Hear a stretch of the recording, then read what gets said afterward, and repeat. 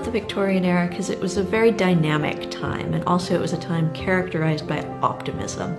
People had this idea that the world is getting better and better every day, and we can make it a better place, so we should.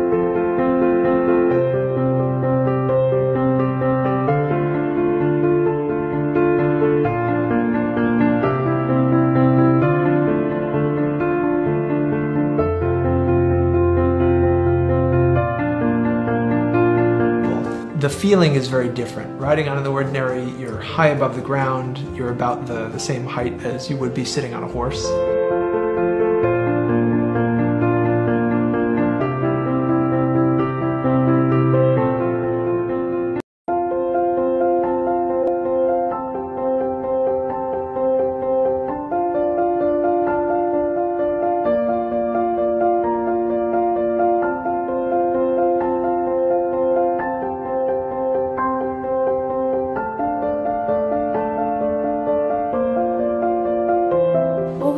The Victorian era because it was a very dynamic time, and also it was a time characterized by optimism.